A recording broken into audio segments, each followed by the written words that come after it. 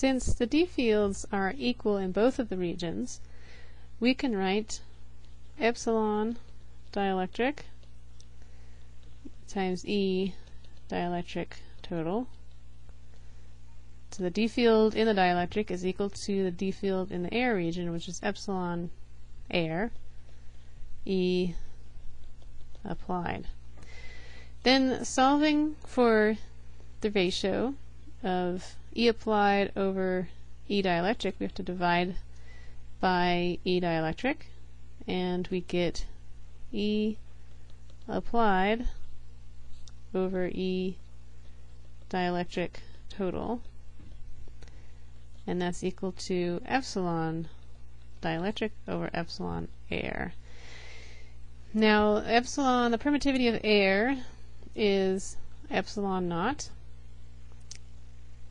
So then, looking at the left side of this equation, we can see that this gives us a ratio of how much the electric field changes inside of the dielectric slab.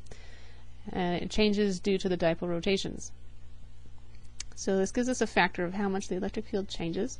So then, looking on the right side, we could define this ratio on the right side as being a number that tells us how much the electric field has changed, the ratio that the electric field has changed in the material.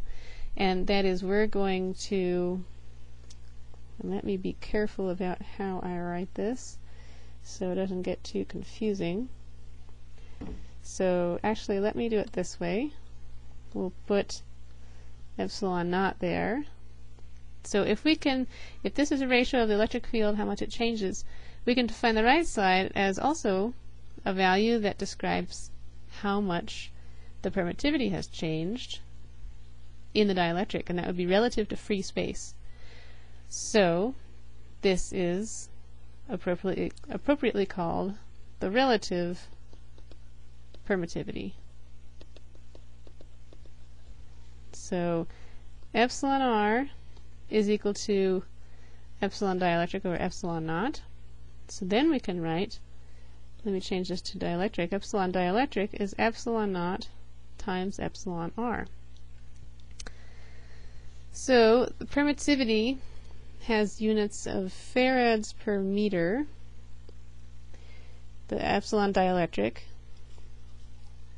Epsilon naught also has units of farads per meter, and epsilon r is unitless. It's just a factor that describes how much the electric field has reduced inside of the material relative to free space.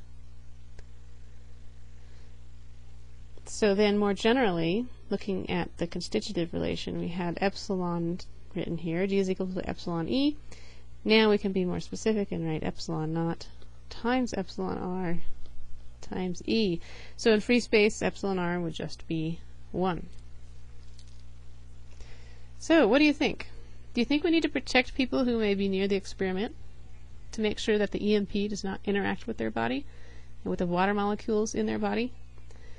Do we need to prevent the water molecules in the person's body from aligning with the applied electric field of the EMP? Or maybe it doesn't matter if they want to align with the electric field of the EMP.